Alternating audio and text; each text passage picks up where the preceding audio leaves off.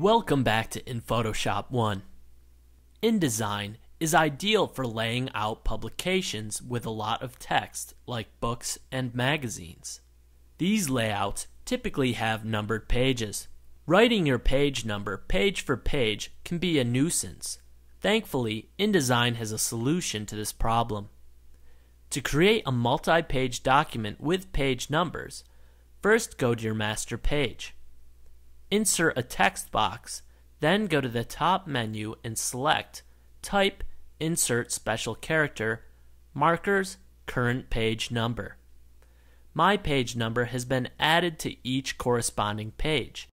However, my even pages are unlabeled because I have not added the page number to my second master page. To solve this, you can simply copy and paste your special character. Drag it to your second master page. Every page should now be correctly numbered. Perhaps you would like the beginning of your book to have a prelude. You can number these pages with a different symbol. To do so, select the pages you would like to change. Then go to the pull-down menu in the top right-hand side of your Pages panel. Select Numbering and Section Options. In this pop-up window, you may select the style of your numbering. I will change mine to Roman numerals. But now we have created another problem for ourselves. Our starting page number that starts on page 4 is labeled 4. Because this is really page 1, we need to make an adjustment. First, select your remaining pages. Again, go to your pull-down menu and select Numbering and Section Options. Then change the start of your page numbering to 1. Now you should have your pages numbered correctly. Anything that appears on your master page will show up on every page in the document.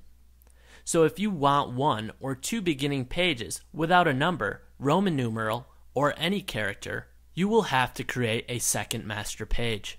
To create a second master page, right-click over your master page section and select New Master. The pop-up window will provide you with additional choices. I will hit OK. Leaving my new master blank, I will then right-click on my first page of my document and select Apply Master to Pages. I will type 1, 2 for my first 2 pages and select Master B. Now my first 2 pages are number-free. However, now we have the same problem. Our numbered pages start at page 3 rather than page 1. Select these remaining pages and click in the top right corner for your pull-down menu.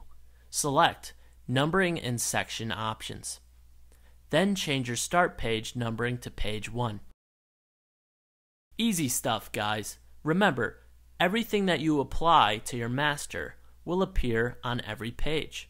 Please stay tuned for more videos. And as always, thanks for watching. Don't forget to share, like, and subscribe.